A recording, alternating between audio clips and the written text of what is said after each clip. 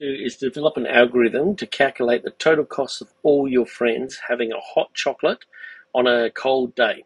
So let's get underway. So this task is going to require us to have a counter because we need to be able to count and calculate the cost. So if we look at the question, we need to calculate the total cost. So that's what our output's going to be. But the other thing is we need to know how many. So how many friends, your friends. So there's multiple of them. So how do we do that? Well, let's get underway. Let's begin by starting with our start symbol. So remember, write the word and then draw the shape. Now we need to get some input. So we need to get if a person would like a hot chocolate. Now to do that, we need to count them. So let's set up a counter. So let's set up count equals 0. And this is going to be a processing box. So that way we know who our friends are. We know if we've got 1, 2, 3, 4. And then I'm going to ask them a question. We're going to ask a question, do you want a hot chocolate?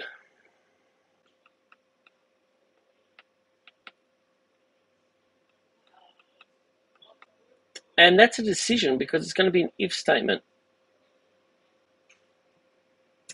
Now, if they do want a hot chocolate, that's going to be the true part. So the true part's here. We're going to go count plus equals 1. So we're going to add 1 to that counter, and that's going to be a processing one.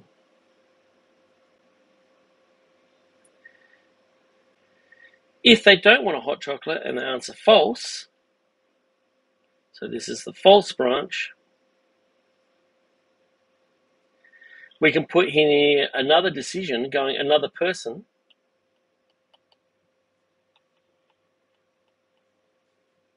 Now, if there is another person,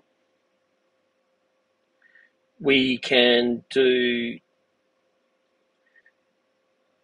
a loop. Also, we can, after we add 1, we can then link to this little loop here. So therefore, do you want a hot chocolate? True, we add 1 to the counter, we go here. Is it another person? Yes, true, we go up this way. If there's not another person, then we can move back down. Now you can tell this is the first time I've drawn this diagram and it's a little bit skew-whiff at the moment, so it's always a good idea to do a rough draft. Now you notice with the loop, with another person, we go in above, do you want a hot chocolate? If it's true, we add 1 to the count. If there's another person, we go back up. If we went higher and actually went in at this level up here, we would actually reset the counter back to 0 every time. So it's really important you look at where your loops go and ensure that you're not wiping out counter variables. So at the moment, every time we add 1 to count, we keep going around. And when they go, no, there's not another person, so this is now the false branch, what do we want to do then? Well, we need to work out what the total cost of the hot chocolate is.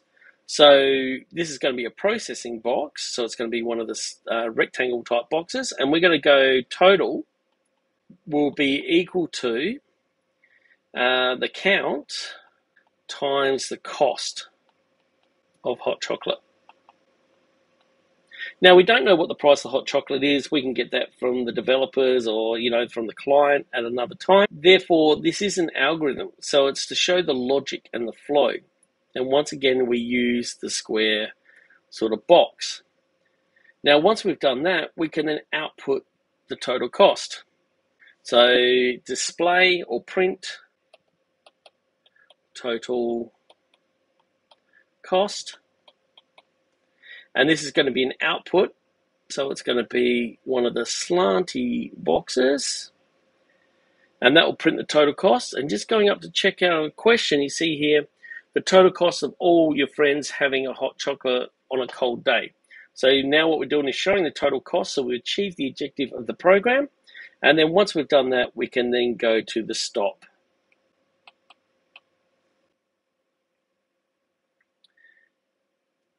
And now we have the algorithm to complete this program. If you've got more questions, please ask. Otherwise, I wish you all the best with your flowcharts and your algorithmic design.